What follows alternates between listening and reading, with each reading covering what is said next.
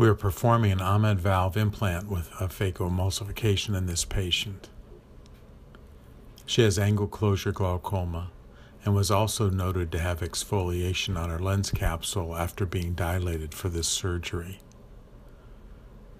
The preferred placement for tube shunts is supratemporal, as there is the most space in this quadrant. This is important even though the Ahmed is not as big as a Barvelt. Regardless, the supratemporal quadrant is the most preferred. We're doing this lady's surgery under general anesthesia because she is deaf and wouldn't be able to cooperate with the procedure. I'm going to first place the plate of the Ahmed. I loop the rectus muscles. We don't need to do this with an Ahmed valve as much as with the Barvelt, but I encourage it, particularly when learning, because it gives great exposure. The question is, why do we put viscoelastic in the anterior chamber with an Ahmed?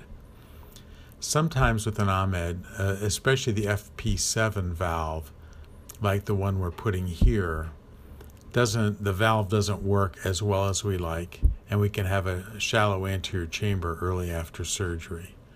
So it is an assurance against flat chamber on day one. It will just gradually be washed out through the tube so that it will just slow down the flow enough that the chamber will stay formed. When we first started using the FP7s, unlike the polymethyl methacrylate S2s, we were aware that there were more shallow anterior chambers. So having this viscoelastic flow through just slows things down enough and hopefully keeps that from being a problem. This is a move that I really like. The tissue is tight here, and I don't want to cut her conjunctiva, but if I just cut the tenons parallel to the rectus muscles, it opens up this quadrant very nicely. You can see that I have really good exposure 10 millimeters back. She has a very short eye. I will mark 10 millimeters, but I may not get that far back. There are two types of Ahmeds, the FP7, which has a soft plate, and there is an S2, which is an older one, which is polymethyl methacrylate, a hard plate. The only time I use the S2s is if I'm really worried about postoperative hypotony. So I'm going to irrigate this. I don't want to push too hard. I just want to push hard enough to get the fluid to go past the valve. If we don't do this, in theory, it will be airlocked and may never work.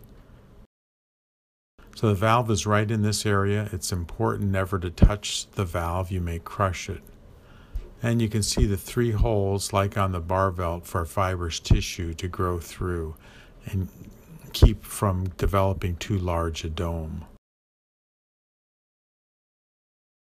I'm going to leave the Ahmed valve flat on the eye and slide it in, just like sliding in a drawer. And I want to make sure that it's mobile.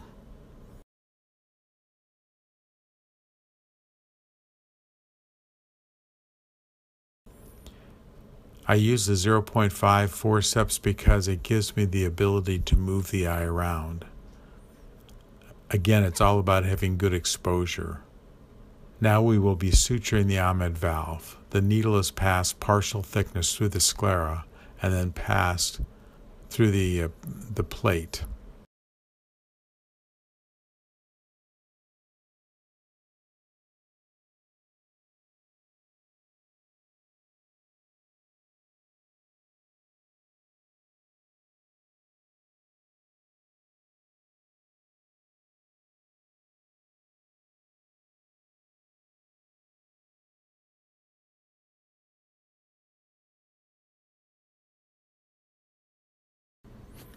It's really important that the needle is flat to the sclera. And I like to hold it in the middle of the curve of the needle and not grab it at the back. If you tie it tight, it will indent the edge of the plate, and that's a good thing.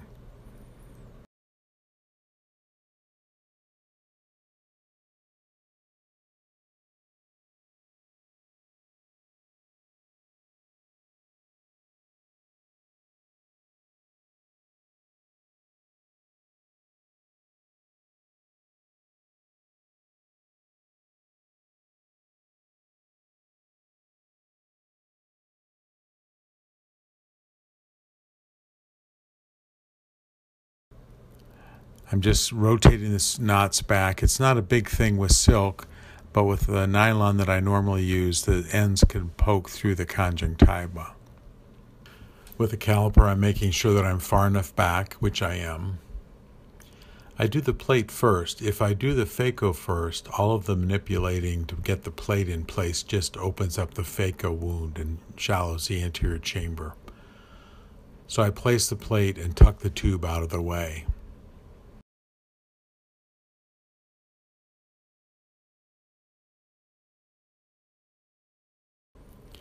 I'm making a paracentesis through the clear cornea and injecting viscoelastic. I'm trying to flatten the front surface of the lens because she has a small eye and a big lens and exfoliation on the lens capsule.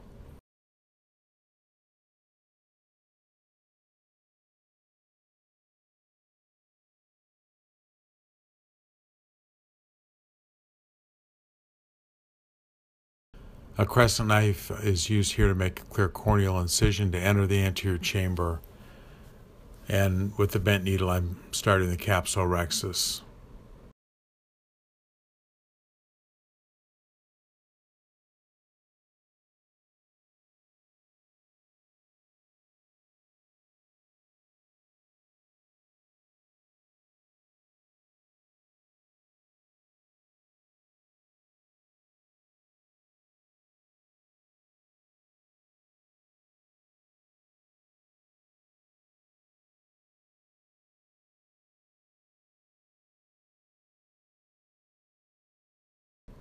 I'm happy that the capsule rhexis is complete even with her exfoliation.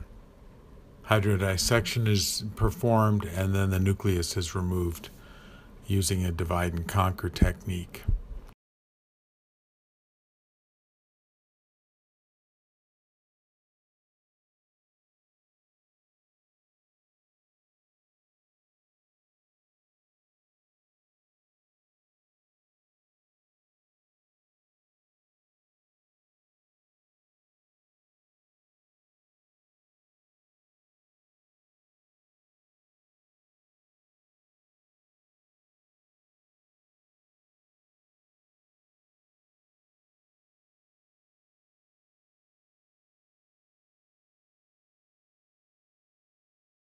Iris is prolapsing, which obviously I don't want it to do.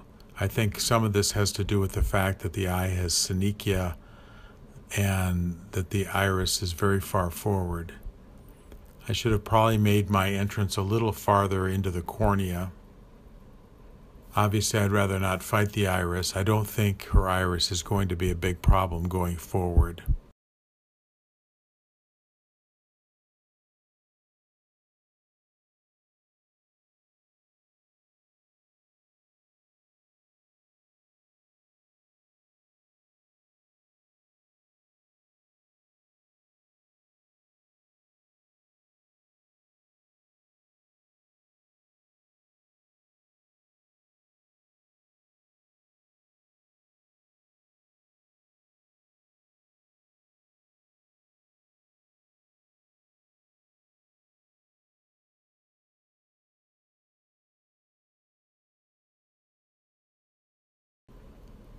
There's a little bit of debris on her posterior capsule. I'm not going to spend too much time worrying about that. I feel lucky to have gotten to the point where I am.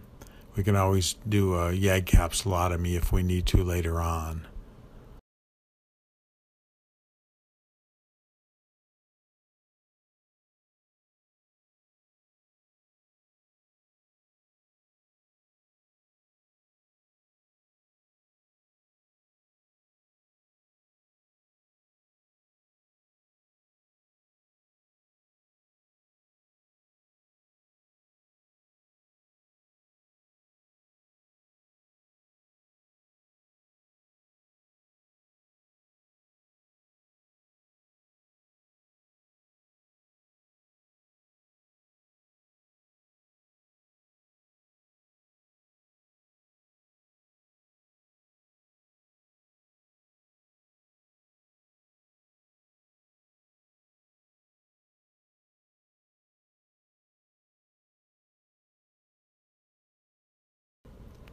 She'll definitely have a little iris atrophy over here, but I don't think that will affect her.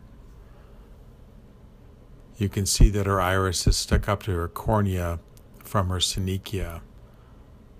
So the game plan was to put the tube under the iris in front of her intraocular lens, because when someone has synechia 360 degrees all the way up under the cornea, there's absolutely no way of putting the tube in front of the iris without destroying the cornea. I'm closing our corneal incision here. The suture looks loose, so I will hydrate some with BSS. Her anterior chamber is surprisingly deep. I had expected with all of her synechia that we would have to put the tube behind the iris.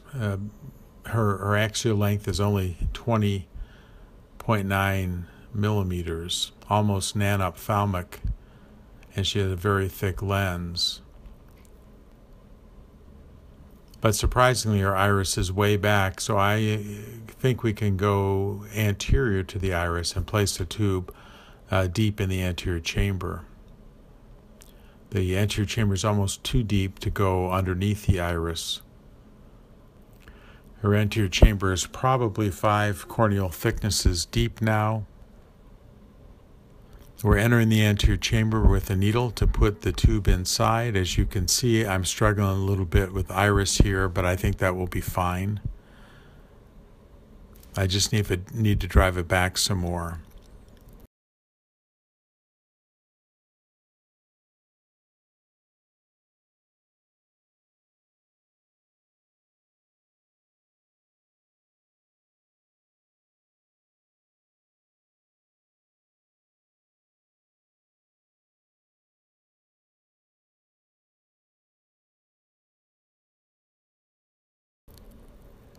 In general, if you can get it in the front of the eye, it's easier. For example, in neovascular glaucoma, one has to go underneath the iris. So this tube looks great. It's deep and it's not touching the iris. The chamber is very deep now. Because her axial eye length is so short and she has angle closure, this is somebody I will leave on atropine because of the concern about malignant glaucoma or aqueous misdirection.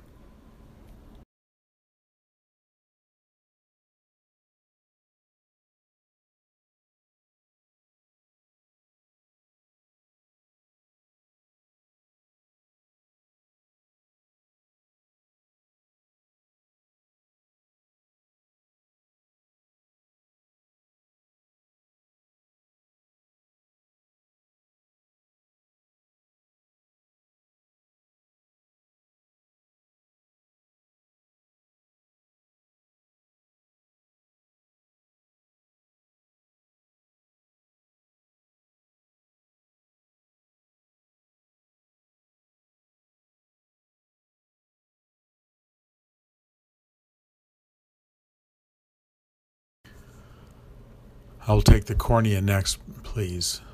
I use cornea or whatever patch graft is available. I always hold it over the field because the last thing you want to do is to drop this onto the floor. This is cornea preserved in glycerin, so it takes a little while to hydrate. Grabbing the anterior part of this graft because I want to tuck the front down to make it less steep in the front.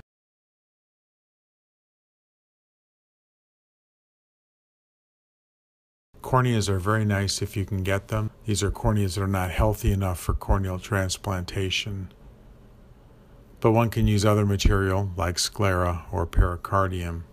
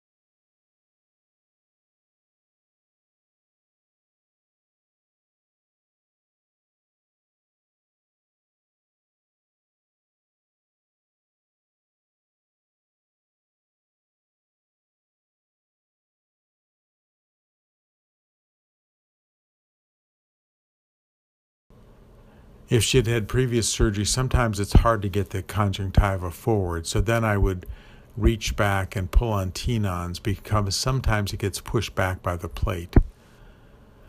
We're not going to remove the viscoelastic here. In fact, I will be adding a little bit more. As I close the conjunctiva, I want the bite to be deep enough so the wound stays where I put it. So I'm trying to get a little bit of episclera or sclera.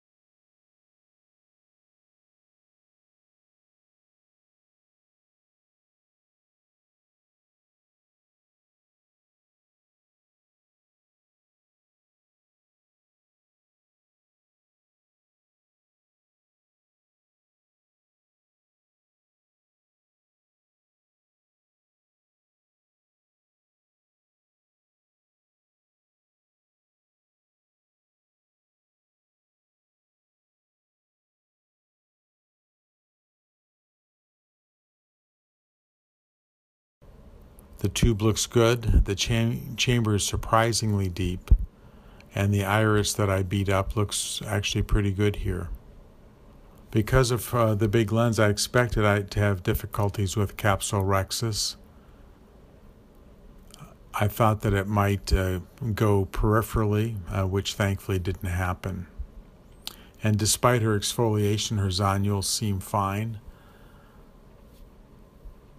In retrospect, I think I could have made the keratome incision farther into the cornea. I really didn't expect her iris to behave that way.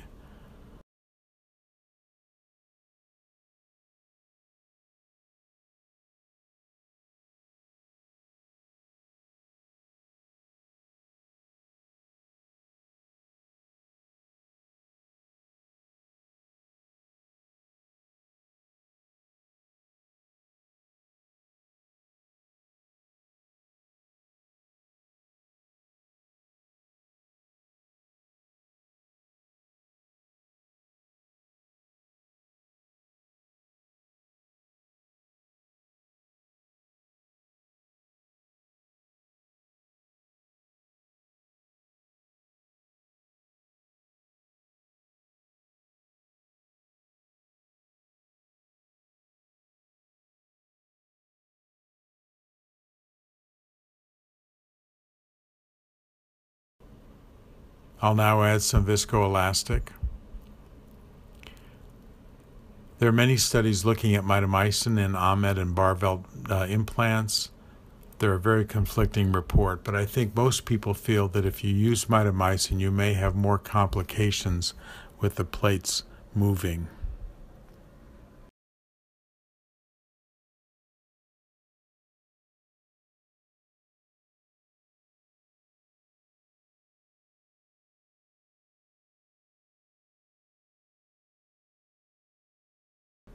So this suture looks ugly. I think I'll redo it.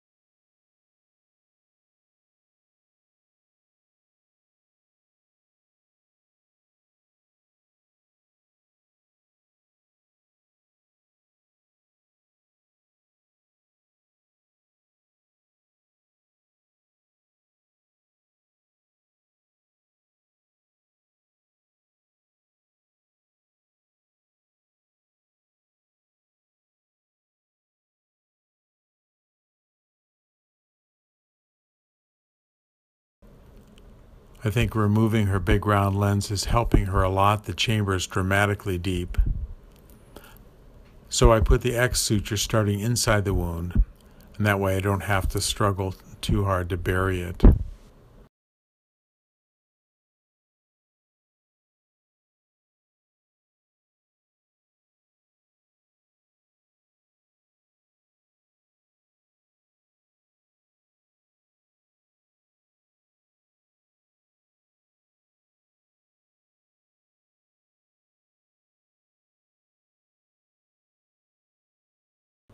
I'm going to give her a second paracentesis down here so that if we need to deepen her chamber tomorrow, I won't have to go through the other wound or digging through her conjunctiva.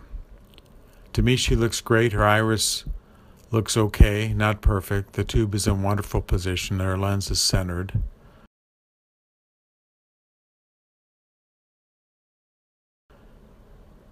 I'm giving her subconjunctival antibiotic and steroid here.